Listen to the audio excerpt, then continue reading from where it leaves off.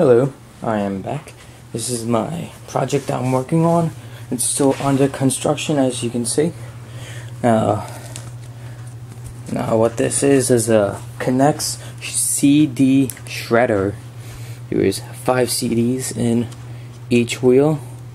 I have another CD for a bearing, since I don't think one of these can hold 2.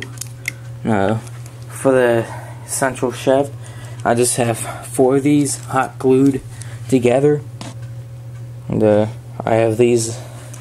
See if I can find one. Oh, here we go. I just have 4 of these spacers, and between each gap, so as you can see, it fits in there nicely. Let's take it out real quickly. There.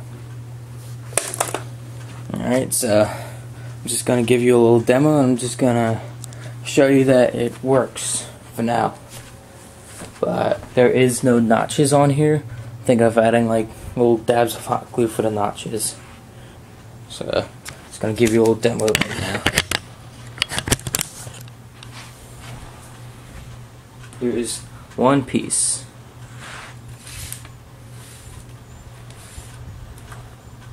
As you can see, it's doesn't really work that much without the notches. But once I do, it's gonna eat them down like crazy. Now here's one more.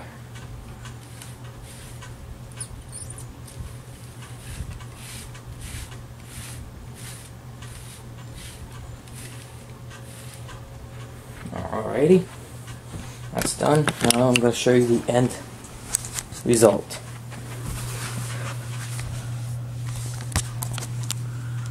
As you can see,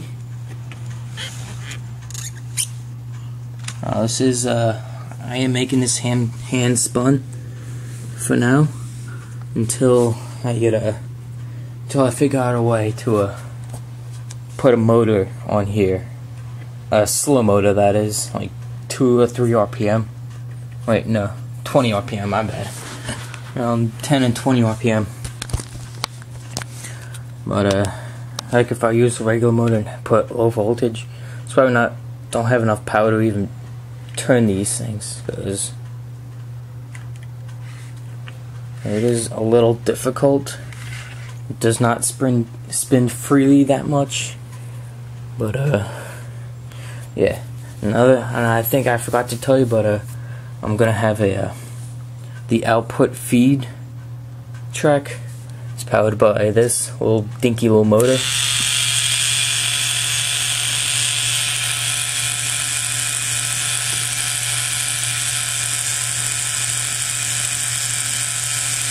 As you can see. I figured I would just add paper like that. I'm just gonna put paper on it so I don't use a lot of my Knex. Another thing is that, as you can see, I have that.